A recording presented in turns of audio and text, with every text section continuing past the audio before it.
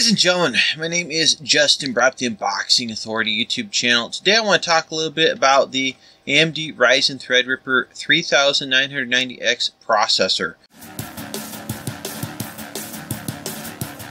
This thing, I didn't think AMD would be able to make this and make it work right, but they can for a couple different reasons, and it's pretty awesome. So the first thing you want to know about this, of course, is 64 threads. What you'll see is that the core layout is a little interesting. So normally you would have 4 chiplets here, but because it's 64 cores, you have 8. Now the reason that this works is because what they're doing with this is most of the software out there is not parallel computing software, proprietary software, Windows software, not parallel computing software. And so when people are using Adobe Premiere and different things on these CPUs, they're usually only utilizing like 4 CPU threads instead of like 64 or 128 threads, right? Because that's how many threads this thing has. The issue is that they're not utilizing all those threads at the same time, and therefore it's actually running cooler because their threads are all spread out. The cores are all spread out. That's unfortunate, but it's also good for as far as like cooling and not using a lot of heat. So the only time people in a lot of videos are actually utilizing this CPU is when they're doing benchmarks. However, with my software that I use in Linux, it's not my software, it's free open source software that I use for video rendering, Kdenlive.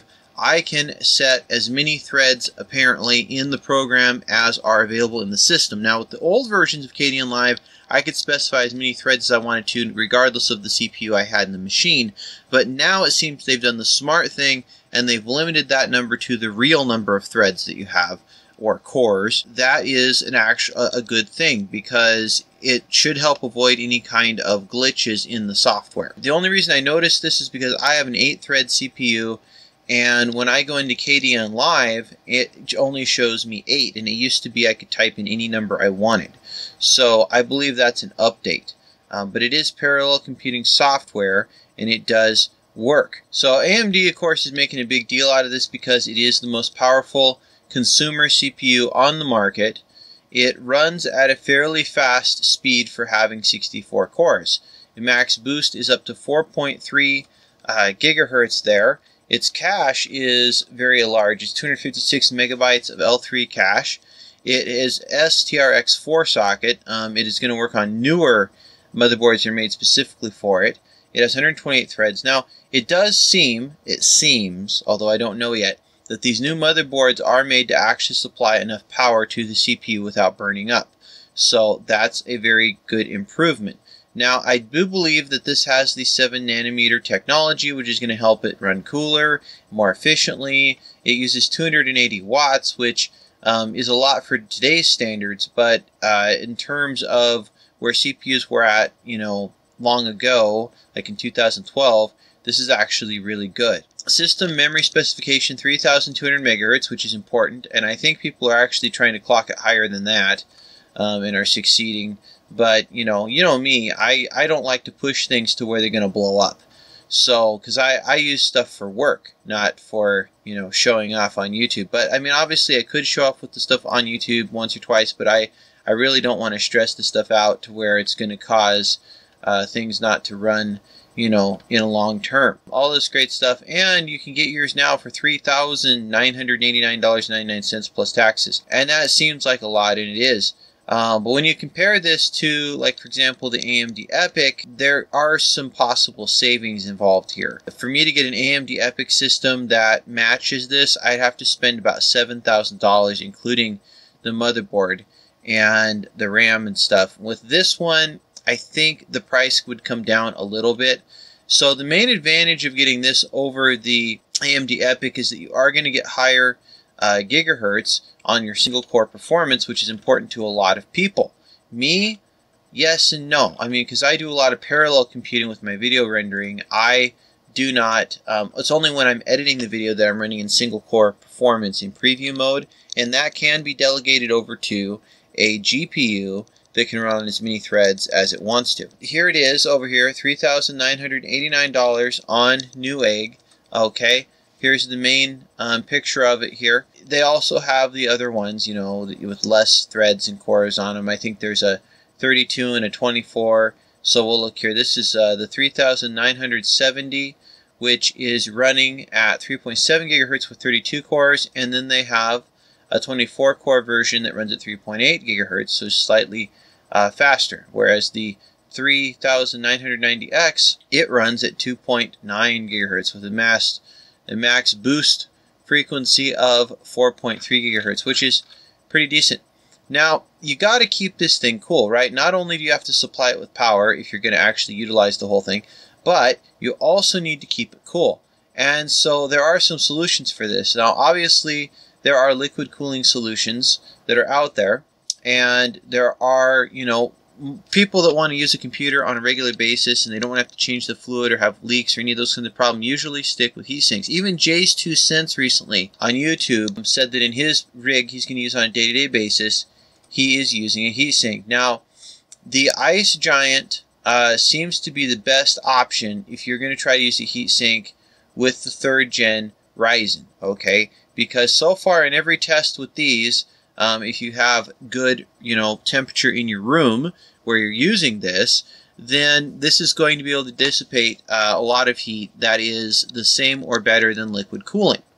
However, with heat sinks, there's something very important you need to know, regardless of how their technology is, and that is that when you have a 90-degree Fahrenheit room temperature like I have sometimes in the summer, this may not work, okay?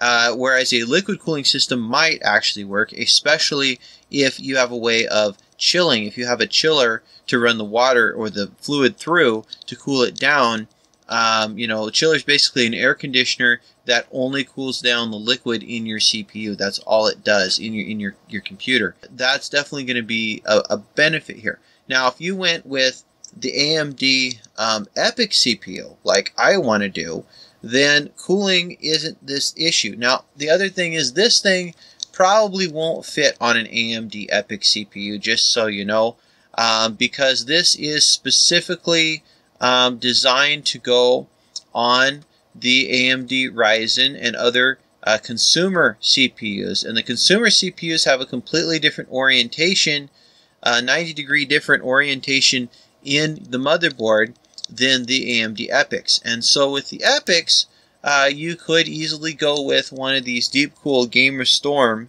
Ryzen TR4 coolers, and it would probably work just fine because the EPYCs don't put off a lot of heat. They run much cooler and more power efficient with a little bit less clock speed, and you can technically put two 64 core 256 thread total CPUs in your PC. So with both of them you would have 256 threads.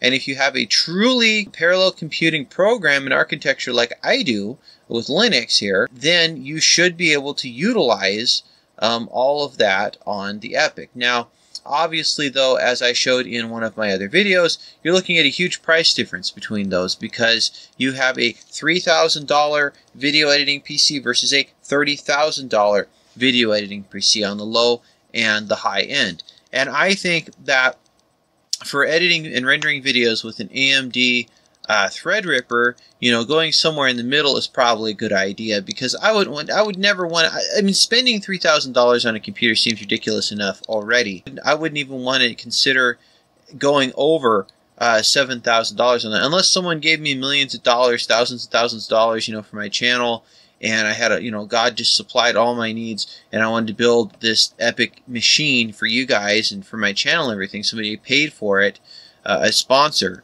It's kind of hard for me to justify spending that much money, especially when I could buy a truck or something else that I need, that's very important. It is very important for me to have a video editing machine, because this is my primary source of income, is from editing and publishing videos on YouTube and Libre and the different platforms that I use. So to me, this is a tool. It's something that I need to keep making income. And if I use the Ryzen Threadripper 3990X 64 core processor, the only way I think I could probably keep this thing running cool enough would be to use half of the cores on it, to tell my video editing software to use 64 threads or 32 cores of the CPU, And then that way I would probably get the same results that the other people are using that don't have truly, parallel computing software like I do, because they're only using like 4 threads of this 128 thread CPU, which is a sad thing. Now my viewers really want to see me build, a 256 thread video editing machine. They really want to see it, and they want it demonstrated in Linux. AMD Ryzen Threadripper 3rd generation is very cool. I never saw it coming as far as the 64 core version. I figured it would be too hot and demand too much power. But again, because the proprietary software just isn't there yet as far as utilizing the whole thing for video editing, rendering, and the open source software I use is, most of the people using this are not going to overtax it. They're not going to have it too hot. And as long as they've got one of these guys, one of these Ice Giant Pro Siphon Elites on it, which you have to pre-order right now, and you got to pay $20 to get in line to get one, and they charge you when they send it to you. But the thing is that I got to show you something really quick here with the prototype. So this is the Ice Giant prototype, which you're seeing in the videos on YouTube right now, and it is very thick. Okay, it's wide and it's very thick. And something tells me, although I could be wrong, something tells me this prototype actually works better than the 2020 Pro Siphon Elite. However, it's very heavy, and that's not good for your motherboard necessarily, or the socket or anything, so the Pro Siphon Elite is probably going to do a much better job in terms of not weighing down your computer. You can put the fans on it just like you would probably a radiator for a liquid cooling system, and it does have technically a liquid inside it.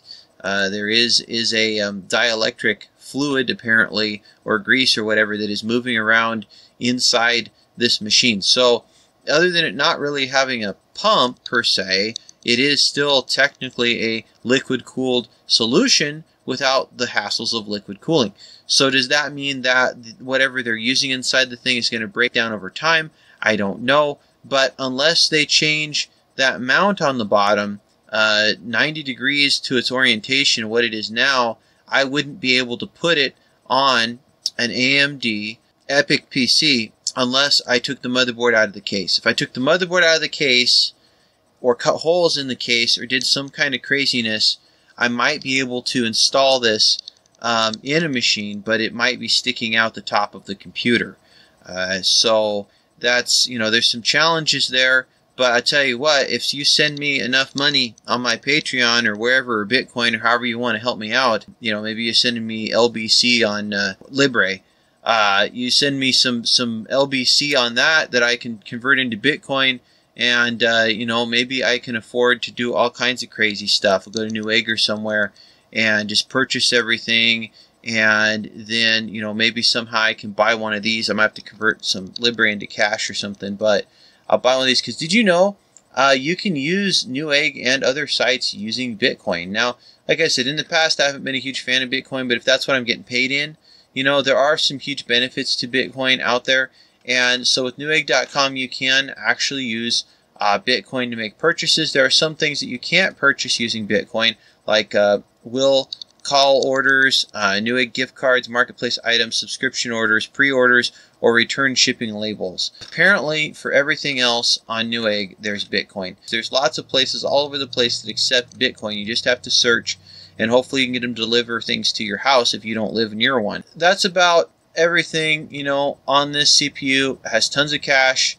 The motherboards are available for it. Now, of course, these are combos down here for $4,800 and whatnot. So you should, if you get one of these boards, it's a 2-item combo. You should be getting this CPU with one of these boards. And Newegg is nice enough to, put the combos together so that you know what boards are going to work with this CPU. And I would definitely, look at all of those, look them over if you're going to purchase one of these, and decide what board's going to work the best for you. So, thanks so much, and God bless you. Do you want to learn to follow the commands of the Almighty One True God? If you do, go to ChristianQuartz.com. There's a free PDF book you can download, audiobook, and video where you can listen and learn God's laws. Make America great again. Help establish Christian law in communities all across the world. God bless you. Don't throw your computer into the recycle bin. Make your computer great again. Go to www.justuselinux.com. So the first thing we're going to do is drag Windows 10 to the recycle bin. This video is brought to you today by Blazing Hog 4G LTE. Get blazing fast internet speeds up to 150 megabits per second. You get $49.99 off when you use the code and the phone number in the description of this video, or the code right below my finger here, the coupon code. It works anywhere, rain or shine, within 5 miles of an AT&T or T-Mobile cell tower. Check it out. All you have to do is call 1-888-306-7062 and mention account number SR2808 when you call. Now enjoy the rest of this video. That's an order, son. If you live in the United States of America, then you need How to Win in Court, because you never know when an organized criminal gang will arrest you and put you in jail because they want your wife. Maybe they want your car. They want your house. They've given you a ticket. Maybe you had to defend yourself against others, and now you're on trial for murder. Well, if you go to How to Win in Court, you've got a better chance of making it through without having any kinds of problems. It happens suddenly when they kidnap you, and you're not expecting it. Are you prepared? Be prepared. It's the motto of the Boy Scouts. Come on, be prepared. How to Win in Court is in the description of this video and in the cards. So unless you want to go to a resort with free cable TV, free cellmate, room and board, I suggest you go to How to Win in Court.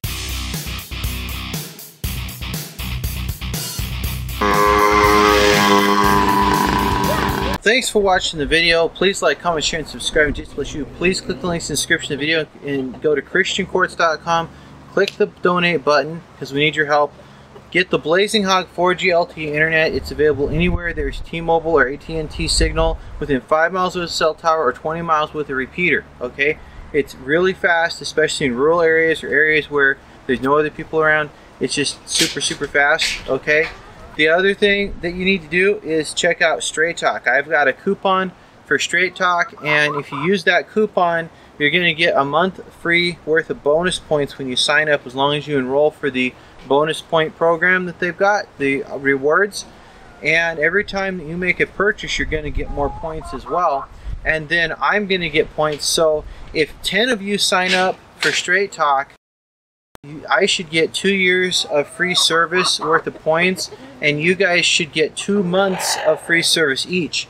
It works on Sprint, it works on Verizon, and it works on T-Mobile and AT&T. Okay, it works on all 4 networks. You can bring your own phone, you can bring your existing phone, especially if they're unlocked, over to Straight Talk, and you can switch between networks. All you gotta do is have either a GSM phone, a Sprint phone, or a Verizon phone, and you can switch between the networks. AT&T and T-Mobile are both GSM, so you can switch between them.